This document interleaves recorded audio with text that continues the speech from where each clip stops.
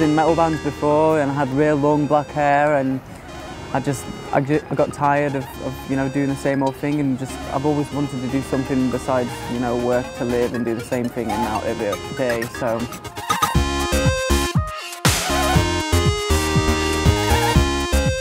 some people had said something to me after I cut my hair that I should try some modelling and stuff now that they could see my face.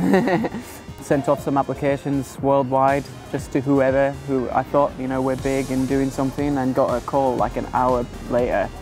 By that Friday after that Monday that I'd sent in that application, I was up in New York, and that weekend got signed, and it just started like that.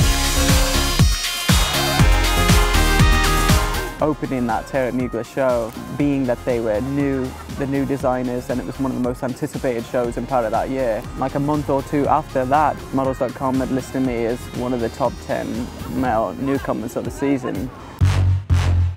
I just got back from wrapping my first Hollywood feature film, which is going to be released in cinema worldwide. It's a bit crazy. It's such a completely different world in some senses as far as the casting and everything like that goes than it would be with modelling. But at the same time, there's stuff about it that's really similar as well, like as far as being in front of the camera.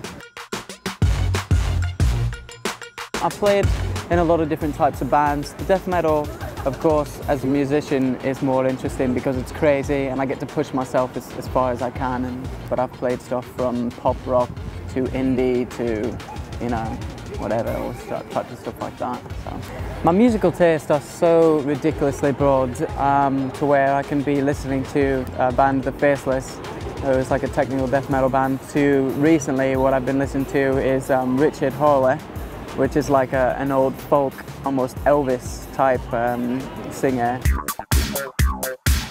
I suppose I do have a distinctive style. My look just has attention because of the white blonde hair. I've always been into like the late 80s and early 90s and stuff like that. The thing that has made it most easy on me going into any situation has just been taking what's given to you and rocking it out. If you rock and roll with it and you make it as fun as you can, then you're guaranteed to, you know, if you're feeling what you're doing, get something out of it, something good looking out of it, and even if you don't, you had a good time doing it.